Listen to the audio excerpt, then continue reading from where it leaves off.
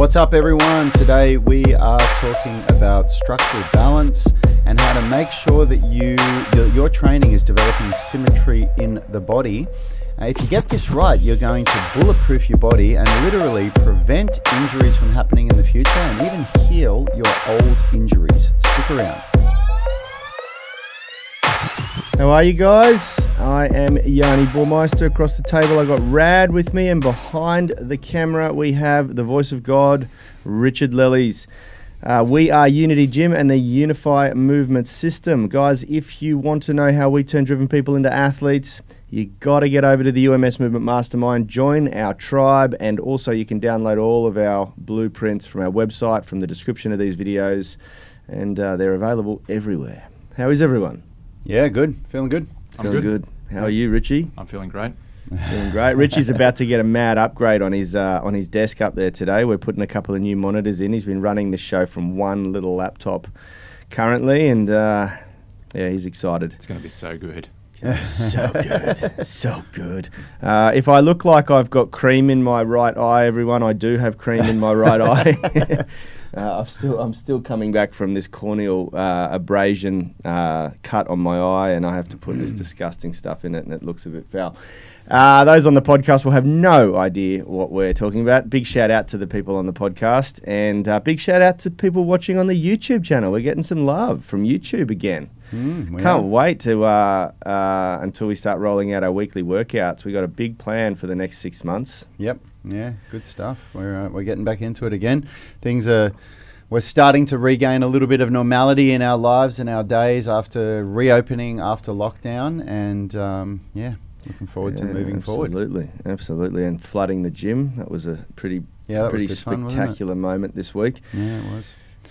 So today is a big day. Today we're actually cramming because of the flood in the gym. We missed a day, and we're cramming Thursday and Friday's shows together. We did Wednesday's show yesterday. We have a set agenda that we want to try and get through and cover each week, so we deliver as much value as possible to all of you legends. And today we're talking about both the development of structural balance in the body, and that refers to few different things. The relationship between opposing muscles in a joint, the relationship between your limb symmetry from left to right side, and also the relationship between the length and tension of muscles. So the balance in strength and flexibility, to put it a little bit more simply. And then we're going to dive into how these things also relates to what we sort of call injury proofing your body. There's certain areas of the body that are exposed to a lot of stress when we're exercising regularly, especially doing calisthenics and heavy weightlifting. Areas like the wrists, forearms and elbows, the ankles, knees and the glute muscles. I'm sure people can relate to lower back, and we also like to really condition the abs and core. And so we've got a big show to get in with. Why don't we get started by talking a little bit about our experiences and how we do structural balance, Rad? Yeah, well, it's funny. It's such a misunderstood concept. It's something that even as trainers, it took us a very long time to put it all together. Like, we've been learning about structural balance for over a decade, but we only put it into a program that we're teaching to our tribe and to people online in the last couple of years. And because I think you learn so many different things, and you, as a trainer, you think, how am I going to fit all of this into a workout or into a program? And it is. Can I just pull you back there, because that's totally not true. What? We've been structurally balancing people since 2006 or 2007. We haven't been balancing strength and flexibility for longer than a year. Yeah, you're right. Well, to get to the level where we're at now. And if you look back at any of our programs, we were doing structural balance left to right and agonist and antagonist for over a decade. But if you looked at the way that we were training people back then, now you'd say this is a completely incomplete way of training. So, and I think it comes from it comes from. I mean, remember back in the day when we used to have these programs that we got people to do, and they could barely fit them in an hour. Yeah. Quite often, we would get through about 60 or 70%, and you'd finish with your client with the 1 hour, and you'd say, all right, look, you just got to get these last 2 exercises done on your own and then do some stretching. Yeah, right. And then you'd see them sneaking out off the gym floor to train. But why not? I mean, they only had an hour to train anyway. Like, they were on a lunch break or whatever. Yeah. So you're telling them that they need to do a critical component of their training, but it wasn't important enough to fit in the 1 hour that they're paying you for. Yeah. So it just sends this message to people that this isn't an important thing to do. And when we say critical components, we're talking about like the exercises that come last in a program are usually things like, rotator cuff stabilization, scapular stabilization work, grip work, balance work, like flexibility, Yeah. So the things that get... Just before you get started, because I want you to share, in the conversation we had before we came on air, you put it really simply in regard to comparing the way a bodybuilder sort of trains to the way you train in a foundations program. We'll share that in a sec.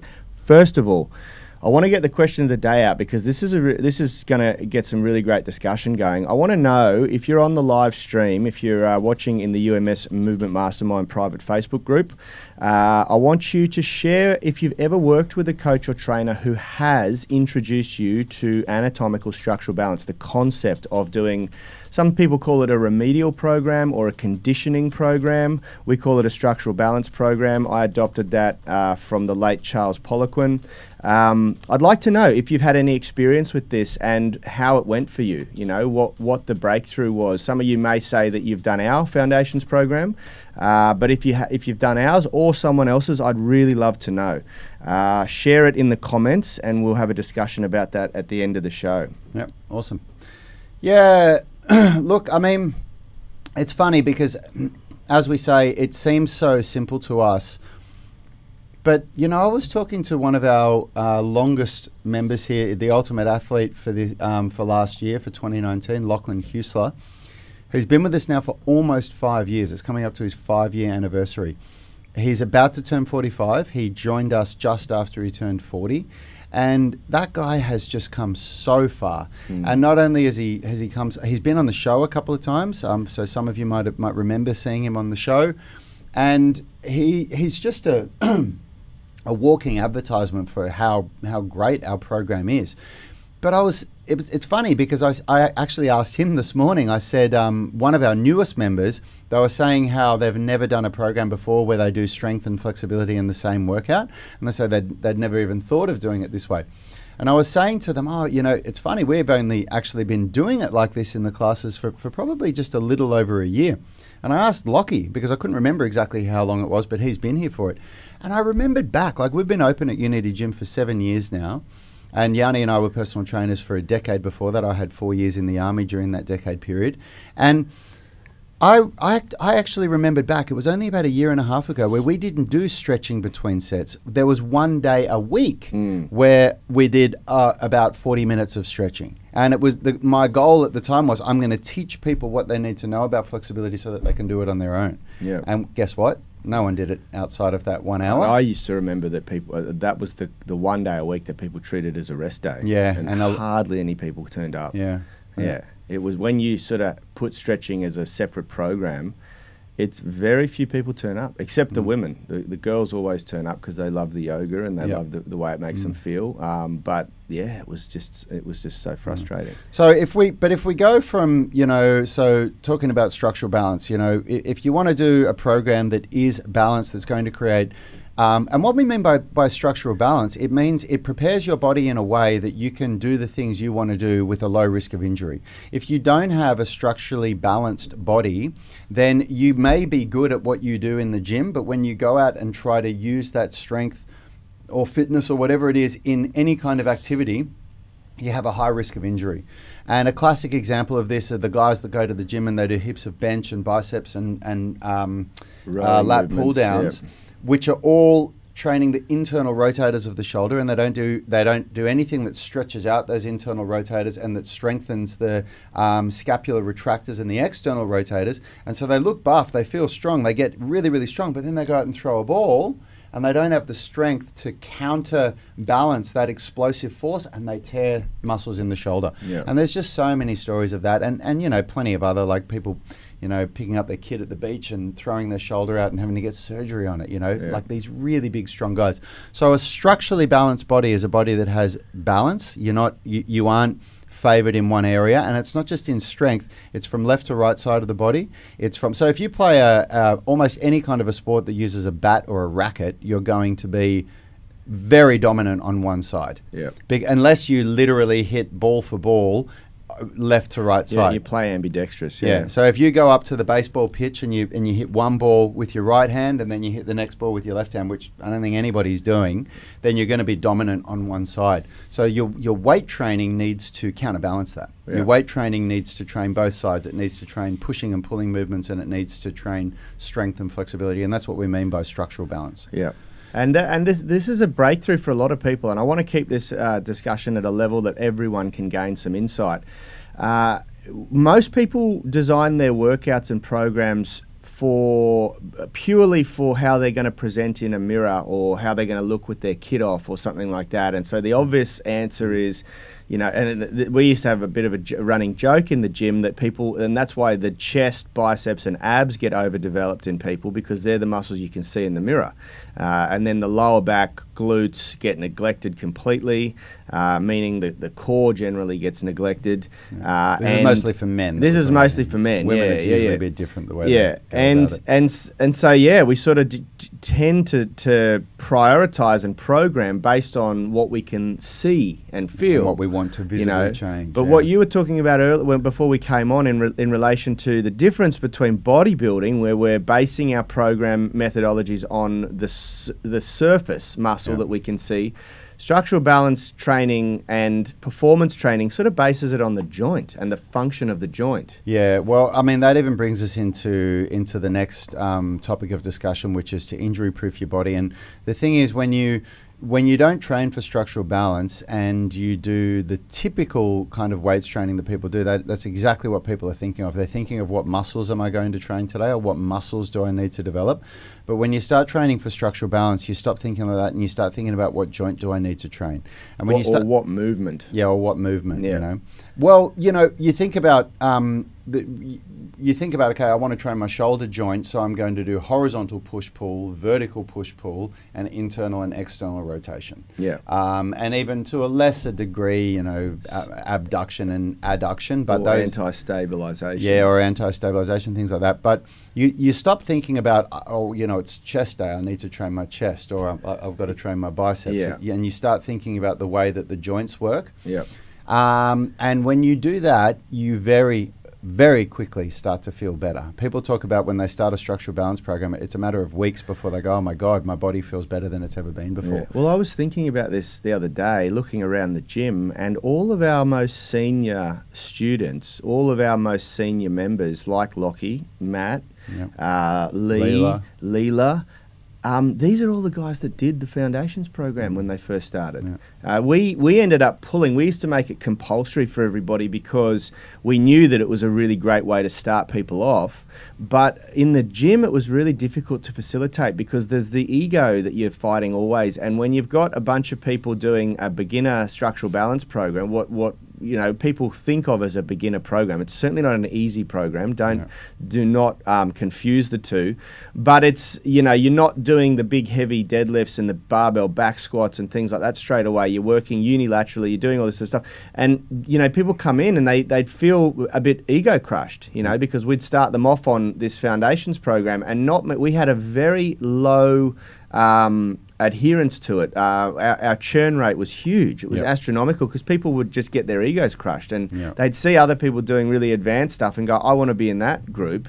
And you say, no, for the next 12 weeks, you're going to be doing this Foundations program. We have the total opposite effect online. When you're training online, it's you versus you and there's none of that, you know, so you just go through it. And so we have a lot of people going through the program online with great success. But when I look around at the dozen people who are absolutely crushing it in our gym now, who are the ones that everyone looks at and goes, oh my God, I want to be like that person, they all did the Foundations program. Every single one of them. Yeah, and you know, if you want to talk about is it a beginner program or is it an advanced program, there's a notable member in our online tribe now, Ben Lodge, who just did, I don't know, Ben, if it was your first ever one-arm pull-up, but what I do know is that a month or two ago you posted videos of yourself doing eccentrics and asked me for some help for how to program, and then a month or two later you just posted a video of yourself doing full one-arm pull-ups. So I don't know if you'd never done one before or if we just improved on what was there. But Ben is doing the Foundations program right now, and he's doing it to go back to the start, to the foundations, and iron out the imbalances. But this is arguably the strongest upper body calisthenics member that we have in our tribe. If anyone else in our tribe can do one-arm pull-ups, please post a video of yourself doing it, because that is literally the ultimate expression of pulling strength. Like there's really nothing above a one-arm pull-up for serious pulling strength, you know, grabbing your entire body weight and pulling it there with one arm. And he's doing the foundation program right now. So it is not a beginner program, but at the same time, if you're an absolute beginner that's never lifted weights before, there's nothing that would be better for you. Yeah. So it's a great way to, if you've never done it before, it's a great thing to do. But if we go, Yanni, if we move on to the next topic of conversation, which is what you were saying about with the, you know, what I was talking about with bodybuilding, you know, when you do bodybuilding and when you go to the gym to lift weights, generally people are thinking about the muscles that they're training, which completely neglects the thought of what am I doing for my joints. An example of it is most weightlifting programs completely neglect the wrists. Like people very rarely go to the gym and think, how do I train my wrists? They think I've got to train my biceps and my triceps. And so the muscles at the from the elbow up become very developed, but from the elbow down become very underdeveloped, and it leaves the wrists very weak. Yeah. And you're only as strong as your weakest link. If you know, there's a lot of I've seen a lot of people at the big chain gyms where when they do pull-ups, they use wrist straps. Yeah, that's ridiculous. Like, I mean, unless you've got an injury, unless you've got an injury and you need to work around that injury, fair enough. But the only time we really use wrist straps at Unity, or the other exception is if you are in the top 1% in the world of elite powerlifters and you're lifting ridiculous loads, hundreds and hundreds of kilos in your bench press, then, you know, during bouts of training, when you're not competing, it might be worthwhile. There's exceptions, of course. There's exceptions, of course. But you know, knee sleeves and knee sleeves and wrist sleeves maybe, and elbow sleeves maybe is useful then. But for the average person, what Rad's saying, it is ridiculous. Yeah. You should be able to grab onto the bar to lift the same amount of weight that you can lift with your lats and your biceps as you can with your forearms. Yeah. And the same thing goes for the knees and the ankles and everything, you know, like you need to think of the way that every joint in your body gets trained, which is, it's so funny. It's this thing that we cop the most flack for when people see that picture online of me doing the loaded Jefferson curl. Yeah. And people say, oh my God, that's so bad for your back. You shouldn't do that. And I think, why? So you think you can lift a lot of weight in your arms and your shoulders and your knees and your hips, but not in your back? So what are you strengthening here up and here down, but this, no. Yeah. Don't lift any weight. Don't strengthen the most important part. Yeah. It's just ridiculous. You know, you got to think of every joint in the body and how are you going to strengthen it? And that's what a good structural balance program will do.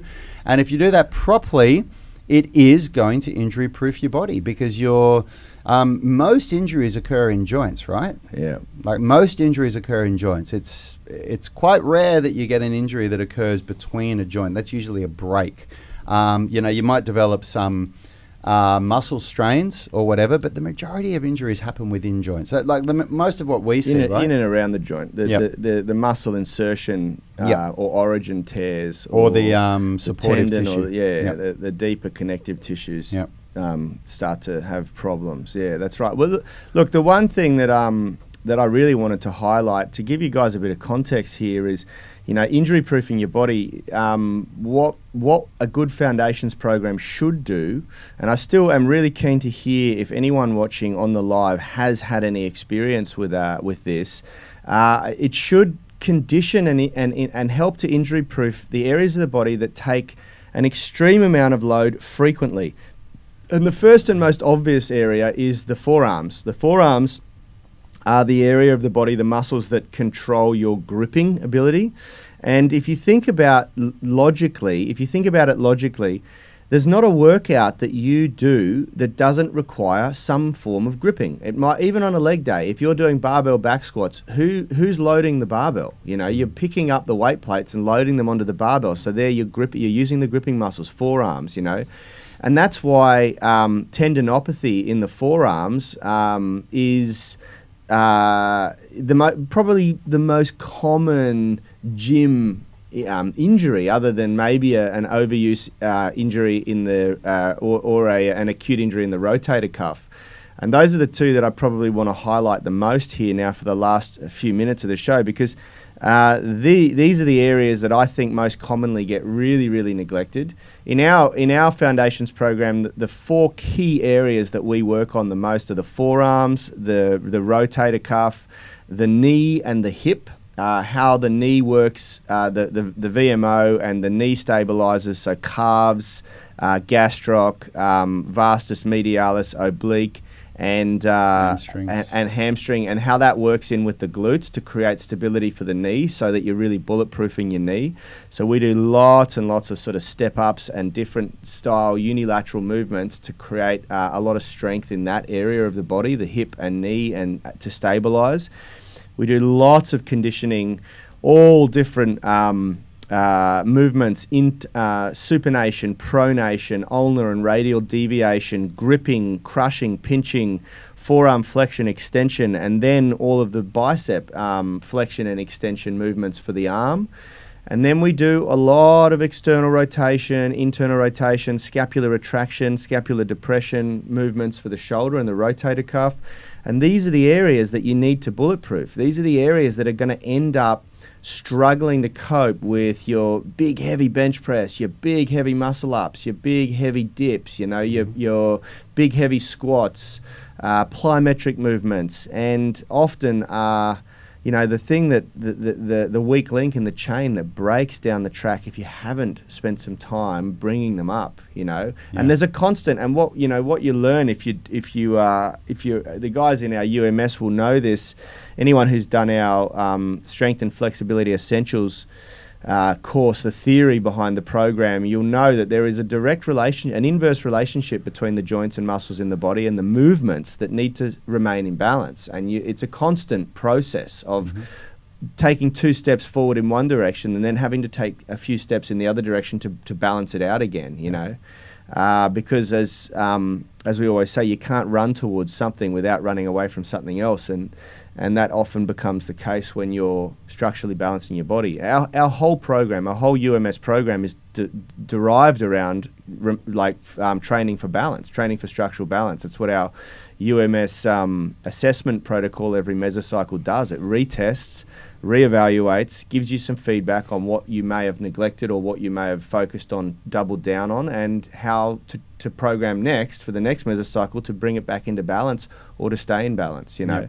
Yep. Yep. But at the grassroots level, a Foundations program should teach you these concepts and also should provide you with a platform so you understand programming principles in general, and that's what we were talking about earlier on in the week. And look, the truth is, to wrap this up, we get asked this question so often. We see people posting in the UMS Movement Mastermind, and Yanni and I get a lot of responses to the emails that we send out. And people say, I don't know where to get started. What do I do? How do I start this process? And we're going to offer the Foundations Program Phase 1 for those of you that want to get started.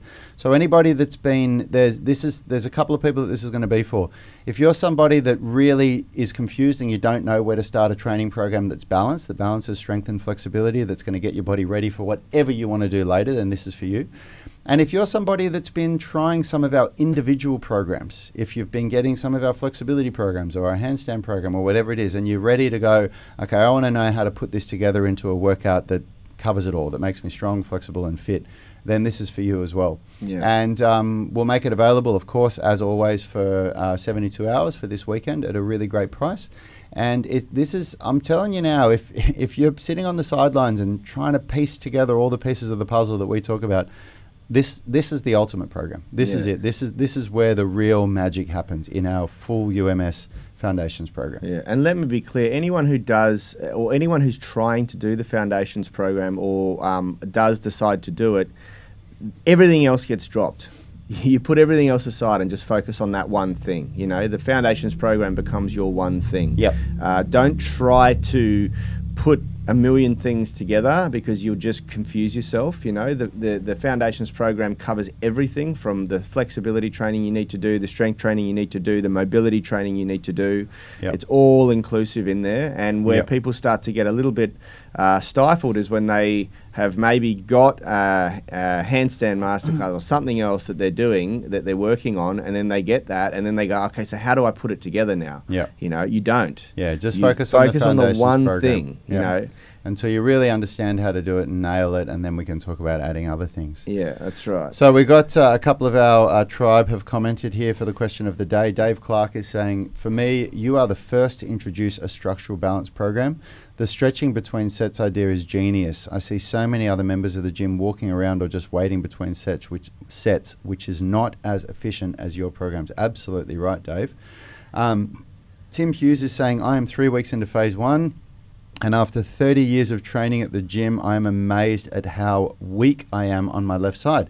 Scapular depression and glutes compared to my right side probably explains the injuries I have had over the 30 years. It absolutely would be a contributing factor into that, Tim, for sure. Yeah, look, I mean, and this is the thing that a lot of people find when they start to do a program that works on balance instead of just aesthetics, you know, aesthetically driven programs. And this is my problem with them. And don't get me wrong, guys, this was my entry into strength training. I trained like a novice bodybuilder for a decade, and it produced results, you know, like it got me through that first year. But and for the first 4 or 5 years, it caused a lot of damage to my body because I had no clue what I was doing. And it wasn't until I really hurt my shoulder that I started to go, okay, there's got to be some theory I'm missing here that I didn't understand. And that's when I started to pursue learning and development in how to actually put programs together, and then became a personal trainer. But you know, most programs, most training, it's when it's aesthetically driven, there's no balance. Yep. You know, there's no balance in not until you become a very, very competent bodybuilder do you understand symmetry, and do you understand balance, and do you understand that there's a need for longevity. Because the guys that are competing at the highest level in bodybuilding, they're not overnight successes. They've all been working at their physiques for 20 years, you know. Yep. That's why most of the top 10 Olympia guys are in their 40s, Yep. because it doesn't happen overnight. You can't build that sort of physique even in a decade. I don't know if you can, you know, because you can get huge in a decade with the right stimulus and the right exogenous hormone therapies. You can get massive, and you see monsters come up all the time, but they don't have the symmetry, and they can't stand on the Olympia stage and get judged compared to the guys like Phil Heath and Ben Pekulski and guys like that have this amazing symmetry. Kai Green, you know. And those guys get to a point where they understand, okay, it's going to take me a long time to achieve my goal of being on the Olympia stage. I need longevity. And then they start looking, as a lot of them do. I know Ben did. I know a lot of the guys do. I know some of them don't. But a lot of them start to go, okay, this needs to become more methodical. I need to take care of my body, you know. And but that's decades of practice.